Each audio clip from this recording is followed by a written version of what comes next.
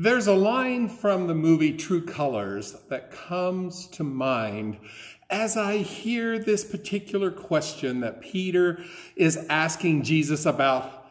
How many times do I have to forgive? Jesus, you teach us, turn the other cheek. What's the cutoff point, however? How long do I have to keep turning the other cheek before I can blast my neighbor into the next county? Surely, Jesus, you don't expect me to continue to just stand by passively accepting abuse upon abuse.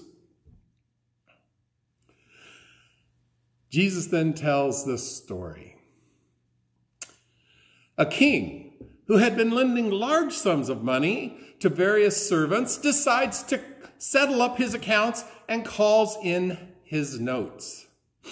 He starts with the guy who owes him the most money. So he calls in this person, and I'm going to call this guy Joe. He asks Joe for the $1 billion that he owes. Joe can't pay it.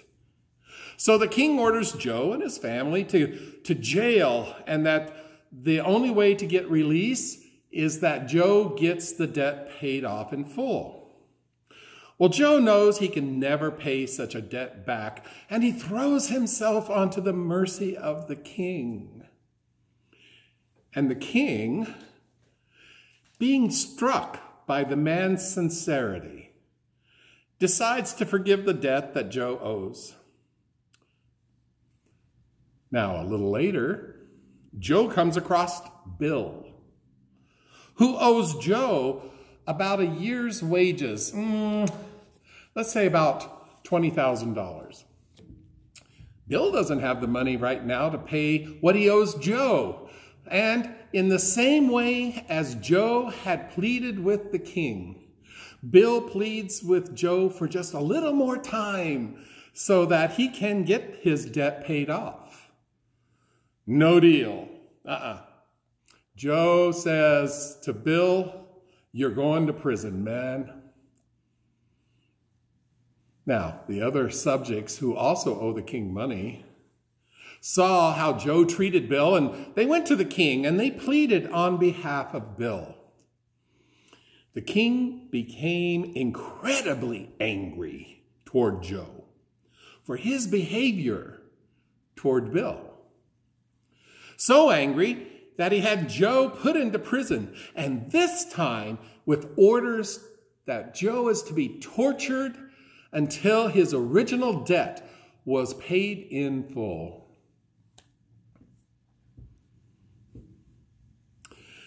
This parable is not only about justice, but also how do we pass on judgment. In the book Conversations with Scripture, the Parables, Episcopal priest William Browsant suggests that even though this story might appear to focus on the king's mercy, the true focus truly is on the servant Joe. It is about his actions and attitudes. He was unable to learn by what he had just experienced the forgiveness of his debt that he couldn't pay. Instead of giving debt forgiveness to Bill, he is looking for justice and wants what is owed him by Bill. Father Browsand writes, "How often we go through life expecting others to appreciate our special circumstances, to recognize that, after all, I meant well, and all of the other justifications that we find for our own behavior or misbehavior. But let somebody do something to us, forget a commitment that they've made or so on, and we are like the most unforgiving lion in the jungle. End of quote. It seems like when we are poor, it's pretty easy for us to be humble and often forgiving. But once we achieve a little something in our lives, once we have a few dollars in our savings account and stock in our portfolio, our ability to be humble becomes more difficult, as does our ability to forgive. We often forget the forgiveness that has been given to us when we start demanding justice for ourselves. The churchy aspect of this story is that we all should recognize that God forgives our debts. Jesus paid the price on the cross, right? John 3:16, we all have it memorized. For God so loved the world that he sent his one and only Son to save the world so that through him everybody might be saved. Paraphrased. But have we truly internalized that concept?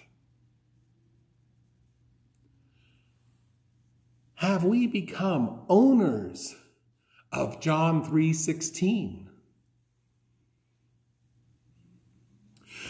Churchy talk only works in church, my beloved. How well do we practice what we teach?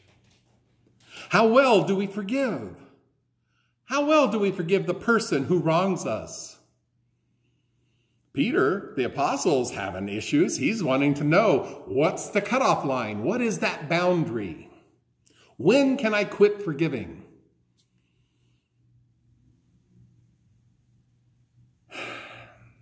How well do we forgive ourselves even? When we march for a justice issue, how much are we willing to give up for that justice issue? At the end of the movie True Colors, the young man who worked for the Justice Department was emotionally beating himself up because he had used the friendship of his best friend to take down some major political corruption. To be honest, his actions really were an eye for an eye philosophy because his friend had used him, had set him up so that he could continue to achieve his goals. So his boss says to this young man who works for the Justice Department, "You joined the Justice Department to set things right, to do justice. Well, son, you don't own it until it costs you something. Tonight, it costs you to do justice. It costs you to do justice." We talk in church about the plight of the poor. But what are we willing to pay to end poverty? We want racial justice, but are we willing to pay the cost? Are we truly willing to pay the cost that ends racism in our country? We talk about access for everyone for adequate health care. But at what price are we willing to pay? We don't own it until it costs us something. Working towards justice cost Jesus his life. Do you think Jesus expects anything less from us? Honestly.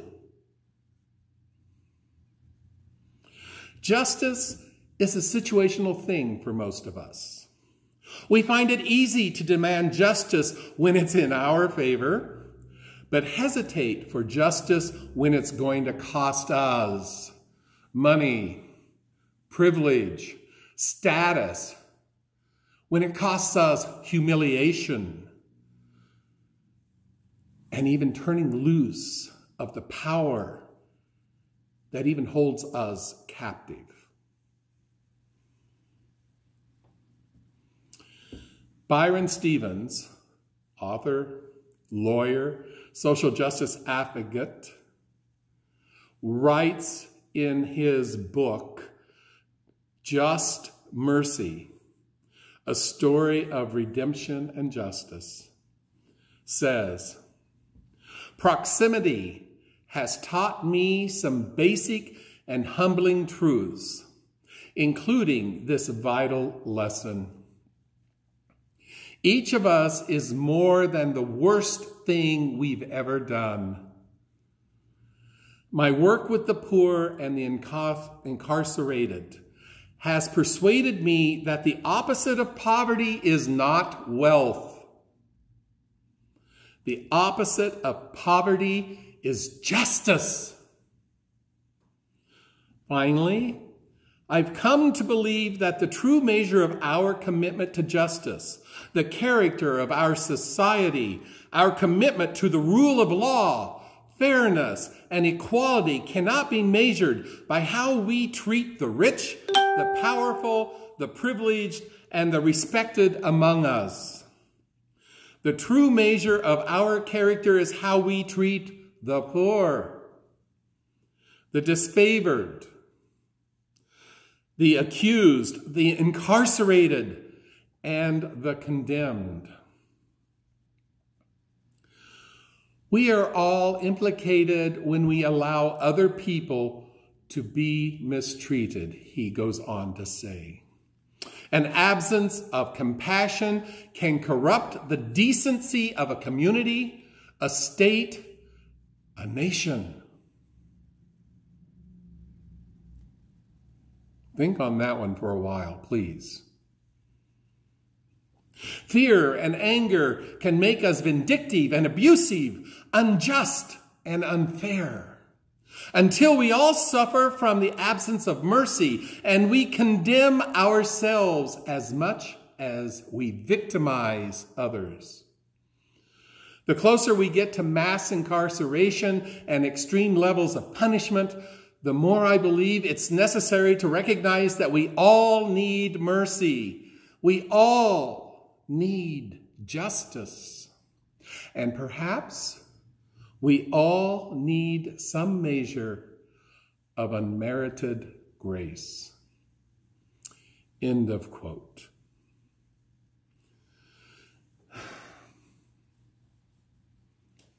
You see, when justice is applied to the other person, it is also being applied to us.